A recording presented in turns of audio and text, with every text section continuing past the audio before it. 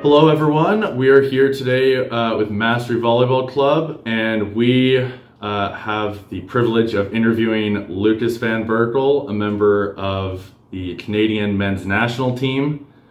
Thank you so much, Lucas, for joining. Yeah, thanks for having me. Of course. So today I just kind of want to ask you some questions, learn kind of about your volleyball journey, and of course the juiciest of it all, to find out what playing in the Olympics in Tokyo is like.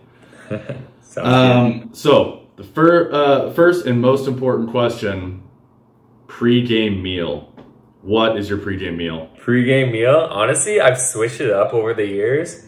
I used to be a cereal guy, and then I found that I got a little too heavy with the milk and all that. Didn't make my stomach feel exactly too well. And then I went with sandwiches, like specifically toasted sandwiches. I would usually do like an egg, some meat and stuff, and chicken. But then I felt later on that got a little too heavy. So now, honestly, my favorite pregame meal is toast with peanut butter and banana. As simple as that sounds. I don't like getting too heavy, but just enough to get me through and just feel good like that. So that's been my pregame meal lately, at least. And like, how long has that been? Like lately, as in like this summer? As in probably the beginning of last year. Oh wow, okay. But I was always a big pasta guy. Yeah. Well, for sure. If it's, I can't eat that this is more like an hour before I leave, maybe for the gym. Oh, like for sure, if it's the night yeah. before, definitely I like a big meal like that. But if it's like right before, I don't like eating too much. Okay, yeah, that definitely makes sense. Yeah, you don't want to almost throw up while you're warming up. Yeah, exactly. So, but I mean, when you're on the road with a team and stuff, sometimes you don't really have a choice. So you just get whatever they serve you, and you kind of deal with it. But usually, totally. I like something kind of simple like that. For sure, that totally makes sense. So like looking back when you started your career, why volleyball? Was it, what your parents threw you into? I'm sure you had lots of basketball, people begging you to play basketball. Yeah, not a ton of that. I mean, I played in high school. I'd never played club or anything like that. I was never like amazing at basketball. Of course, the height helps and stuff. So I had some people talk to me about that, but it was nothing too serious for me. But volleyball, a little fun fact about me, my parents actually met each other at a church league volleyball team. So they were on the same team, just got put together and stuff, and that's how they met. So maybe it was a little destined for me to play volleyball, but yeah, just a fun fact for you guys. But honestly, I knew nothing about club volleyball. My parents knew nothing. My siblings knew nothing. We were actually a big soccer family growing up. Even today is like probably the main sport within the family. So growing up, I played soccer my whole life. I would play other sports as well, but I started in club soccer, probably at the age of 8 or something, 8 or 7, really young. And then just kind of worked my way up with that. As soon as junior high hit, I played other sports, like the school sports, like the basketball, volleyball, badminton, track and field and all that. And that was all fun and everything, but I was still in my head, it was like soccer was my main focus. But then I got to grade 9 and I actually got cut from the soccer team. So I was like, oh no, what do I do now? And then I started with junior high volleyball, and my siblings had all done that. It was fun. So of course I would try it too. And then one of my best friends, his brother had been a part of a club volleyball team too. And so my friend is like, oh man, we got to do this too. I know this club we can go join and everything like that. So would you do it? So I was like, oh yeah, sure, why not? I'm not playing soccer right now. I was playing for the second division team. I was like, yeah, I'll try volleyball. I really enjoy junior high volleyball and all that. So yeah, we did that, and then I made that team, and then it went okay. It wasn't a great club or anything like that, but it was still fun. I enjoyed myself. And then the year after that, we started researching more for other clubs in Edmonton. And so we found a bigger, better club that we both went to, and we made the team there, and we just kind of kept going with that, with the club volleyball system. And yeah, sure enough, I just like every year I was like, okay, maybe I'll keep doing it again. Yeah, it's going well. Let's keep going with it, see how far we can go. And then it's taken me all the way here now. Wow. Holy. Yeah, I mean, I always thought I had a late start, but I mean, you were just as late as me, and I mean, here you are coming out of the Olympics. That's crazy to me. Yeah, so I guess my first club experience was grade 9. Yeah, so pretty late, especially now. Yeah, that's crazy. And like, when you started in grade 9, like, how tall were you at that point? I'm gonna say I was probably 6'7", I would say, so pretty tall still. Yeah, I was a pretty big boy. Okay, maybe I would say 6'6". 6'6". I probably grew 3 inches in high school. Wow, that's wild. But still, I think that must have been a dream come true for the evaluators. Yeah. They were like, you know what? We can teach volleyball. We can't teach height. So you're okay. Isn't that the truth? Yeah. Isn't that the freaking truth? My goodness. And then you just came up playing volleyball. And like, at what point did you, I guess, specialize in like, this is what I'm doing now?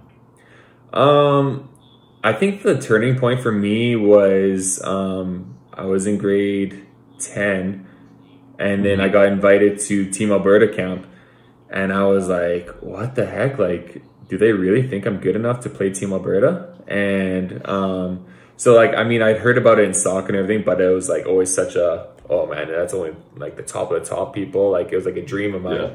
And then to hear that I could be, well, because you had to get invited to the selection camp. Yeah. So I got invited to that. And I was kind of like, whoa, this is crazy. And so then I went to it, and then I made the team. And then I was like, still in my head, I was like, okay, I'm not good enough. But then I started and stuff, and it's just kind of like step by step. I was like almost doubting myself. But then people are like, no, like, you could actually do this. Like, you could probably go somewhere with volleyball.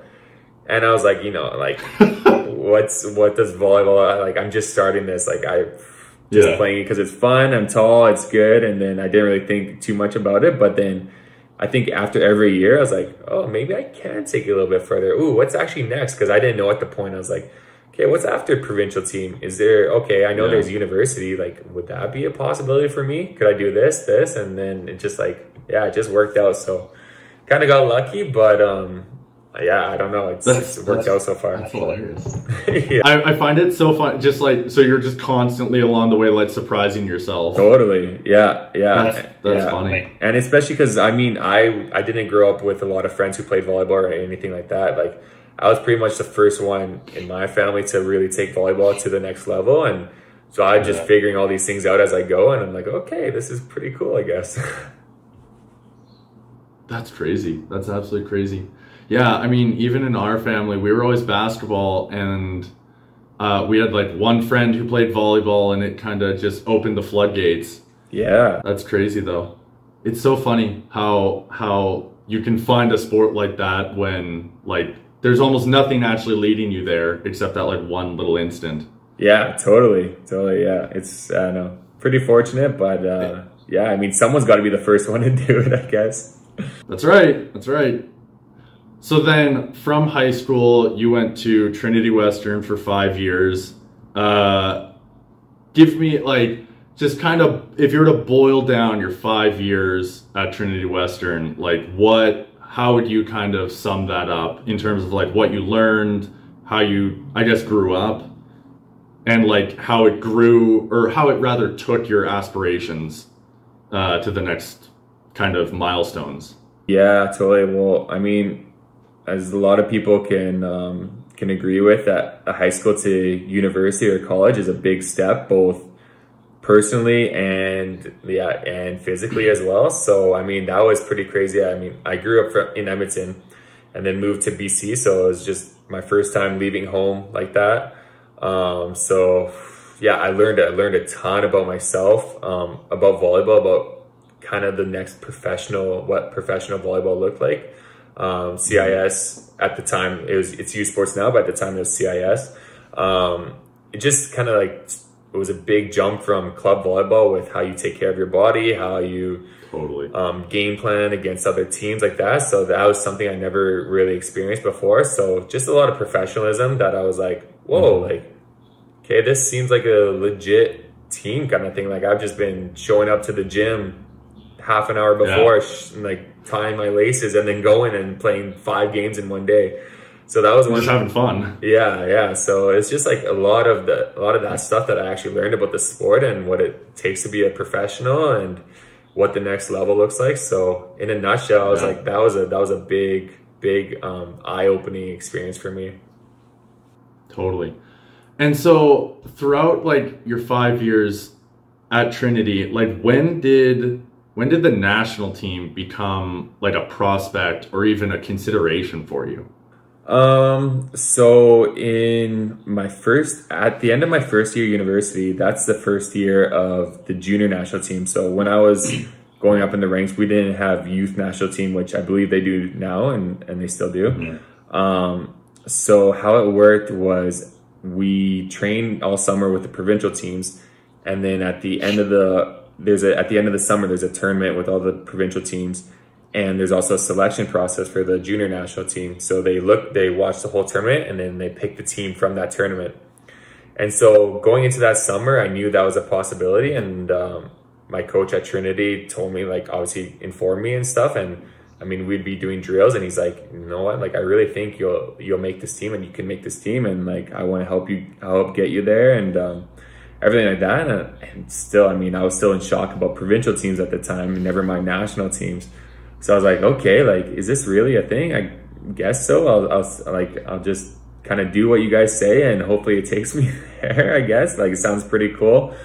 And so, so like another funny story is on our provincial team, we had 3 like really good middles and we were rotating in the tournament of who would play. And I was like, oh, this isn't good. Like, there's no way they're going to take 3 of us. Like, they're only going to see, like, the 2 starters in the final game. And they're, like, be like, okay, those are the 2 best guys. Yeah. So it somehow worked that all 3 middles from Team Alberta made the junior national team. And I was like, oh, this is crazy. Like, I thought I was competing against my teammates just for that spot. And all 3 of us made it. It was, like, the best day ever. That's crazy. Yeah. So yeah, I mean, that first year of my university is probably the real time like the national team kind of popped in my head and thought it was like an actual possibility for me. Yeah. And then from there you just kind of followed the Volleyball Canada kind of path into the B team, into the A team, or if there's still the B and A teams, but like you just kind of followed the path into those kind of areas. Yeah, exactly. So okay, yeah. We had 2 years of junior team, and then I was on B team for 4 or 5 years, and then I kind of cracked my first time on the A roster just after I graduated, or no, going into my 5th year, I believe. Yeah. Okay, yeah.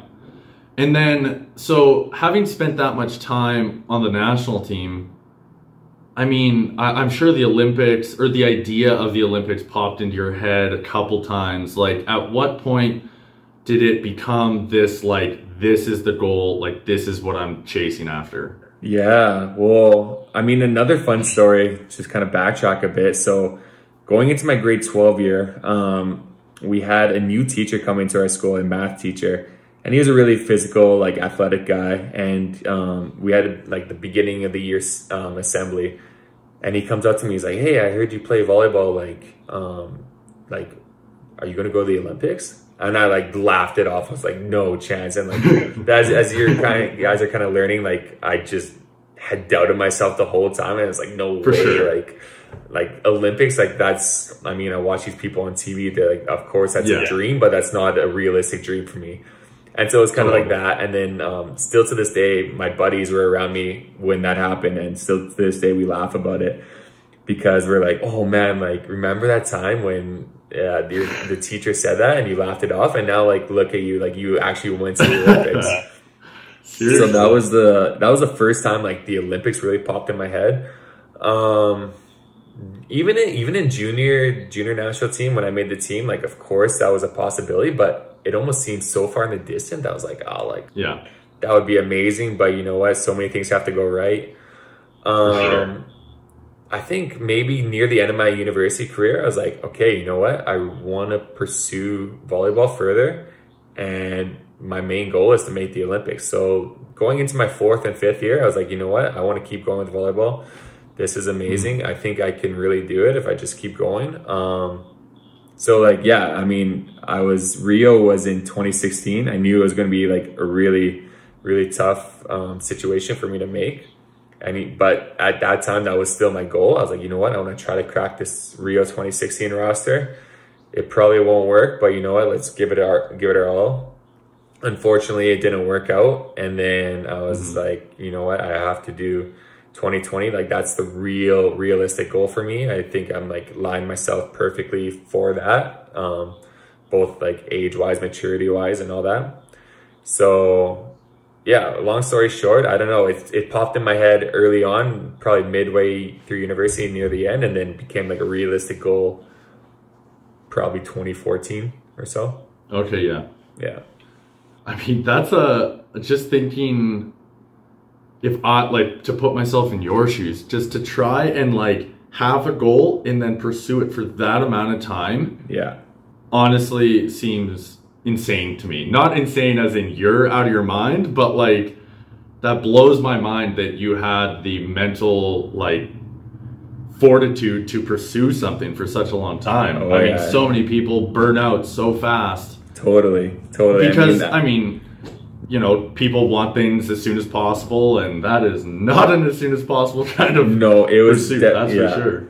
Definitely a long-term goal, and I mean, so many things had to go right. I mean, we had to qualify, had to make the roster, had to do this, had to stay healthy, and I mean, like Holly, my wife, obviously, as you know, your sister. I mean, every decision we made for our pro seasons was leaning towards making the Olympics. I mean, that was pretty much my only focus for volleyball. This is what I really wanted to come out of volleyball. The main goal was to make the Olympics, and so for it to happen, you're like, oh, like just a breath of fresh air that it actually worked out. Yeah, I can imagine. Yeah. So speaking of all of those things that have to go right, what was it like? Try, if you could, unpack a bit of what it was like to deal with the will I, won't I of, especially when it was kind of coming down to it, of going to the Olympics. Like, I know that it was kind of a stressful thing for you guys, of like, you're so close, but like you might not. Right. Like, what was that like? Yeah, I mean, it was stressful, to put it in one word. Yes. Well, like, to first off start with, like I said earlier, just to qualify for the Olympics is such like a hard thing to do. So our first qualifier, we lost against Argentina. So we had to finish first in our pool, and we finished second. And then our second qualifier, we ended up coming back from 2 sets down to Cuba, and we won in 5. So that was like just the feat in itself to qualify. And then the next thing is, usually we travel with 14 players for any kind of competition, but the Olympics we were only allowed 12. So then we had to figure out, well, okay, there's going to be 2 people that are normally with the team all the time that won't make the Olympics. So that was like, yeah, it comes with a lot of stress, and especially leading up to it. I mean, every game you play, you put so much pressure on yourself, because it's kind of like a tryout almost, like leading into it. And they're going to take the best people, or the guys that are playing the best at the time, which makes sense. So, I mean, you're like, okay, this summer before at Nations League was like almost like a tryout to see where people are at, who's like ready to play at the Olympics kind of thing. So, yeah, I mean, it comes with a lot of stress, a lot of just pushing yourself, but still being confident.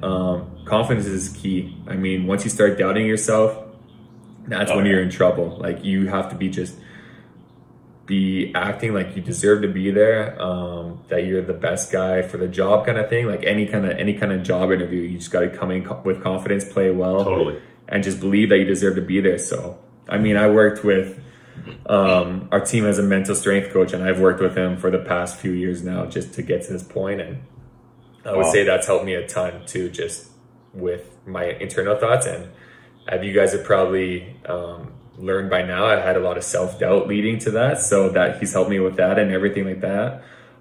So yeah, kind of, hopefully that answered the question a bit. Yeah, definitely.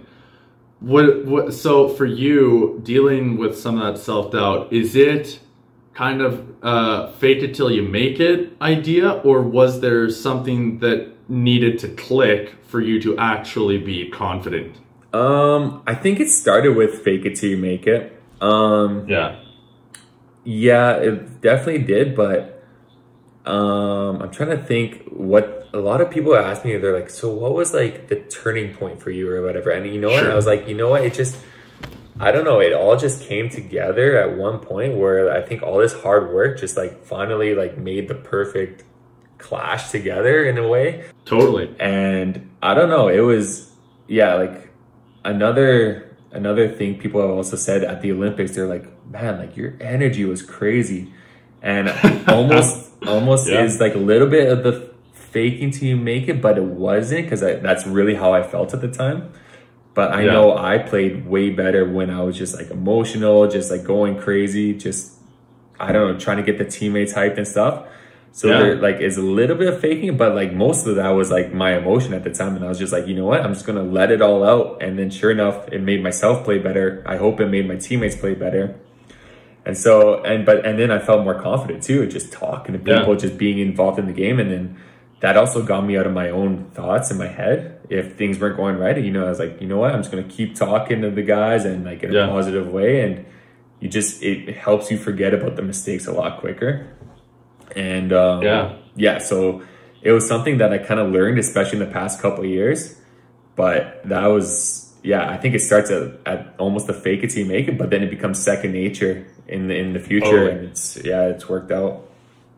Well, and especially, I mean, when you get to the point that you're at where, you know, you're not thinking about hitting a ball, you're not thinking as much about like how your hands are when you're blocking, then you can just afford to just let it all out. Because you have put in all of that work beforehand to hammer out all of the, you know, fundamentals and things like that.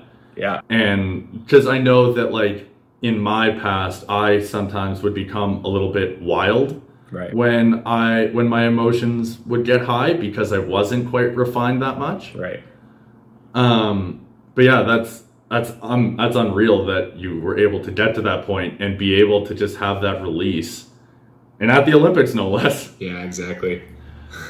So the other thing you had mentioned, what with, you know, all the things going right, was being healthy. How was it trying to manage or to handle, you know, the injuries and even just the general aches and pains over so many years playing pro to then lead up to the Olympics? No, that's a good question. I mean, I actually ended up, so in my first year of university, I was having really big knee pain and I had no idea what was going on.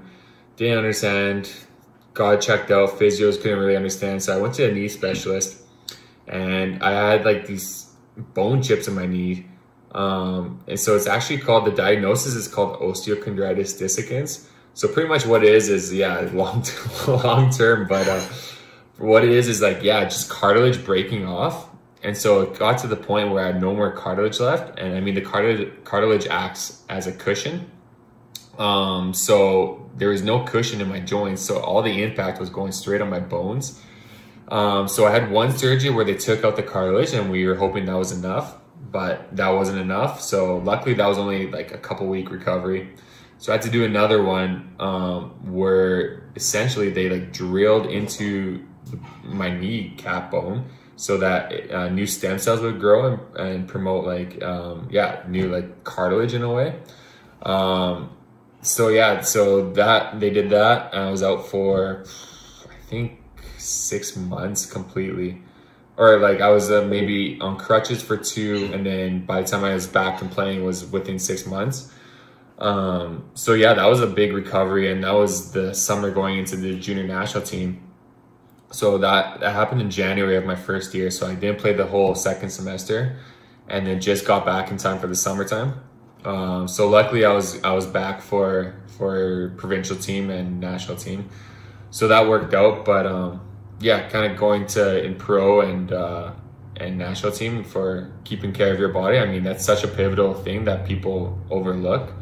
I mean, your body is your tool. It's what's what gets you the job pretty much. So you need to stay healthy, and clubs need to know that you're healthy, and the national team wants to know that you're healthy as well. So it takes a lot of, like, fortunately with the national team and clubs, you get physios and the help you need, but a lot of the time, I mean, you need to do stuff on your own. So a lot of time, especially these past couple of years, I've been doing stretching at home, working with separate coaches, getting me on like hip programs, just everything like that. So which helps take tension off my knees, everything, like, yeah, just I would start doing yoga, which I'd never done before, but just to get me like more nimble and loose and just more, and I mean, it helps me with injury, but also helps me move better, which obviously in volleyball you need to move well. So yeah, fortunately I haven't been too injury prone except for the knee thing. But I mean, it's little things also, like heading into the Olympics, I felt a little banged up, and I remember talking to my sports psych guy being like, man, I can't believe like I finally made it here, and now that I'm here and I'm not feeling great, like come on, like what can I do to like help me get past this? And he's like, you know what, honestly, like you're not the only one who's feeling like this right now. Like so many people are going through it, and it's just kind of how you push through it and how you use it, and like not dwell on it. And like obviously a lot more was put into those words and everything like that. And I was like, hey, you know what, you can't focus on it. I did everything I could up to this point, and it is what it is, and just go with it. So yeah, luckily it got better as the tournament went on as well too. But a huge part that people don't realize is the body care that comes out of the 20 minutes of stretching after practice kind of thing.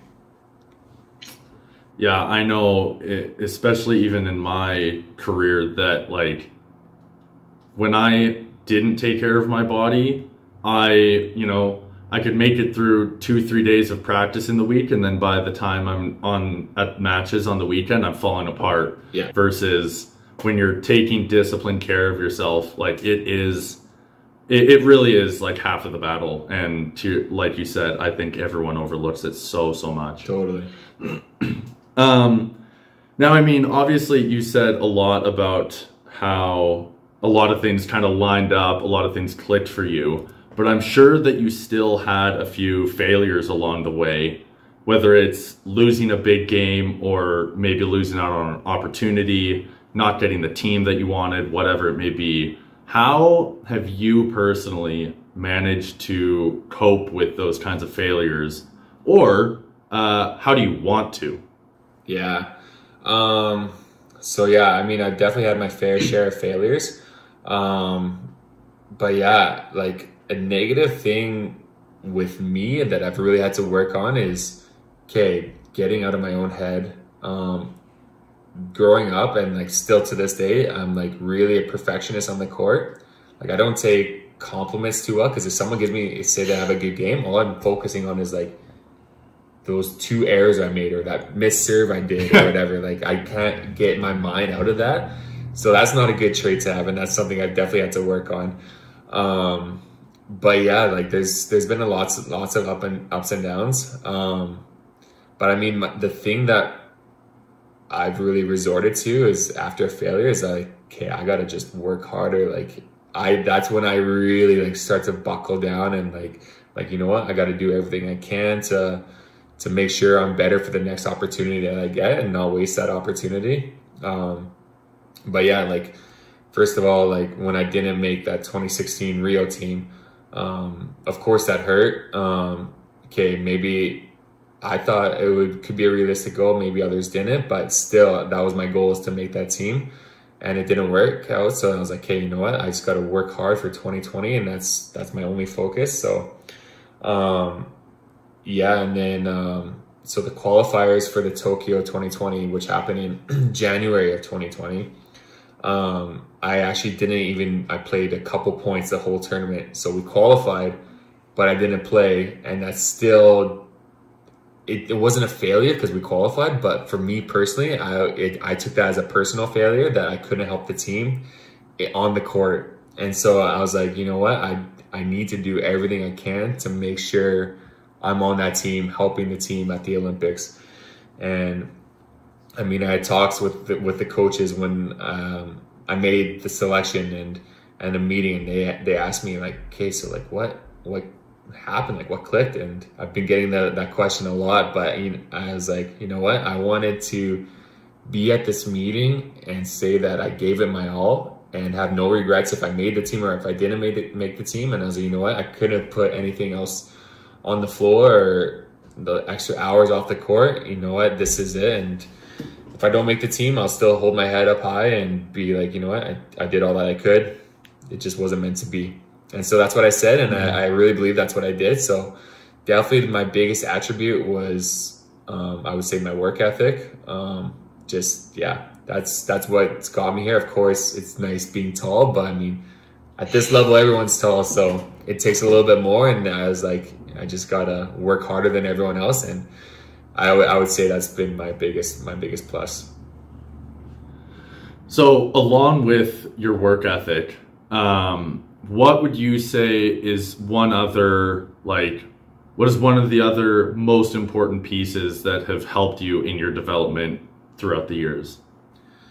Yeah, well, now like going back onto these past couple of years especially, but just the confidence,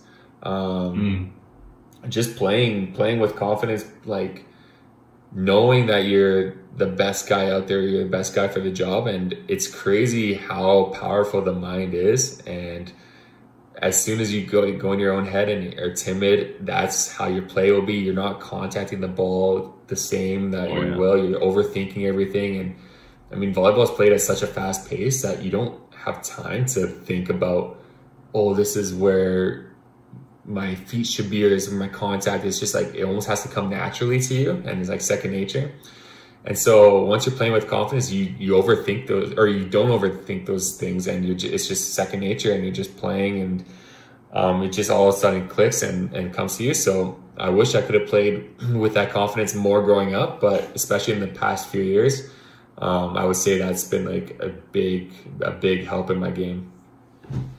Yeah, I can definitely see that. I know there was a hinging point even for me when I kind of found my confidence, and just like you said, it just changes everything. And it's actually so remarkable how much of a difference it really does make. Totally. Yeah. So when you were at Tokyo, what would you say, if you had to pick anything, what was the funnest part about the Olympics? Like when you're, 80 years old and you're reminiscing about the good old days, what are you going to remember the most? The thing I'm going to remember the most is seeing those rings. I mean, that's been the biggest like dream of mine, is making the Olympics. And that's all I've been like thinking about volleyball wise for the past 10 years. And coming off that, like honestly talking about it, I get like kind of goosebumps still, which is weird. But like coming off the plane, seeing those rings in the airport, and especially going on the volleyball court the first time and seeing them on the floor, I was like, you know what, this is going to be like ingrained in my mind for a lifetime. Of course, it's nice seeing those athletes, those like NBA stars and everything, those track stars and all that. But I mean, you're there to play volleyball. I mean, that's the reason why you're there and why you dreamed of being there and stuff. So that was just like, you know what? Okay, finally it's here kind of thing. And going to the service line and like kind of walking across it and seeing it peripheral, you're like, okay, like this is actually happening. Like sometimes like you're like, okay, someone pinch me, please no, because I want to stay here. Yeah. And then what was, if anything, what was the weirdest thing that happened that you saw? I mean, Tokyo is very different, or Japan in general is very different culturally than North America, of course. Yeah. Well, I mean, this is kind of given, but obviously the weirdest thing was the Corona situation. Yes. But trying to go for like a less obvious answer. The weirdest thing. It's a good question. I'm going to say, I don't know what was weird. Yeah. or maybe just unique, but not it just like a remarkable thing that wasn't necessarily like fun or exciting.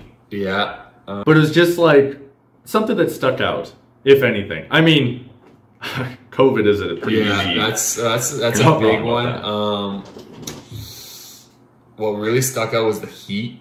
I mean, people talked about how hot. Apparently, it's the hottest Olympics in history, which is like surprising. I mean, you wouldn't think that about Tokyo, but it was like so humid, over like 40 every day. Like it was just like crazy, like walking to the cafeteria and you'd just be sweating right away. So that was pretty like, I don't know how the outdoor athletes competed in that. Like that's astonishing. We're lucky we had air conditioned indoor courts. Seriously. Yeah. Yeah. Oh my gosh, I can't even imagine walking into a gym. Well, like the gym was 40 degrees or outside? No, outside. Okay. Outside was not inside. No. That would be excessive. Yeah. No. Exactly. So, kind of looking at your overall career, the things that obviously get you there are the daily, you know, as lame as it is to talk about, it's the daily grind, you know, just coming in, the aggregate of marginal gains. On that daily basis, dealing with the daily grind, like how have you managed to keep going through it? Just really realizing what my goal was. I mean, my goal was to make the Olympics. And as cheesy as it sounds, like you hear all these videos of, if you're not working hard, someone else is working harder than you. Kind of like, if you're up at 7, someone's up at 6, you know, those kind of videos. But I don't know. Yeah, that's kind of what, like, it's not what helped me, but that just like kept me going. And I was like, you know what? This is my goal. I just want to like I said earlier, I want to put everything on the table right now so that by the end of this year or whatever, how long it's been, that I could be like, you know what? I gave it my all and that's it. And so that was like, I just never wanted to be like, what if I did this a little bit more? What if I worked on my serving a little bit harder? What if I just those kind of things. And I was like, no, I can't live with myself if I end up being like that. So yeah, I was like, you know what, I'm going to do everything I can. And Holly was amazing. She's like, whatever you need, supplies, whatever, specific training, coaching, just do it and we'll worry about whatever later. And just, yeah, whatever you need to do, let's just do it and just do everything you can to make this dream of yours. So it was just full steam ahead commitment to it. Yeah, pretty much. Yeah. Well, I have one last question for you. I think it's the most important thing we could possibly talk about. All right. I know you've played with both, Molten or Macassas. Macassa, 100%. But I'm also I'm mostly a float server, so I mean the Moltens don't really. I mean, spiking warm up for sure. The Molten, for me as a float server majority, Macassa. Yeah. Yeah, I played in the college league, so I played with Moltens a lot, and I gotta say, once I went back to Macassa, it was a heck of an adjustment for me. Yeah. But I would definitely say the same. It's really? Even as a spin server? Wait, oh yeah. I just find Macassas are so much more responsive of a ball, even if they are a little trickier. Yeah. But yeah. Well, Lucas, thank you so much for doing this. I really appreciate it. I know I won't be the only person who appreciates it. Yeah. So yeah, thanks. Of course. And for all of the viewers out there, I hope you guys enjoy this. And all I have left to say is good luck on the court, and we'll see you next time. Thank you. Also, I just want to add, if anyone has a question or if they want to reach out, feel free to contact myself or anyone, and we'd love to help and chat and just talk whatever.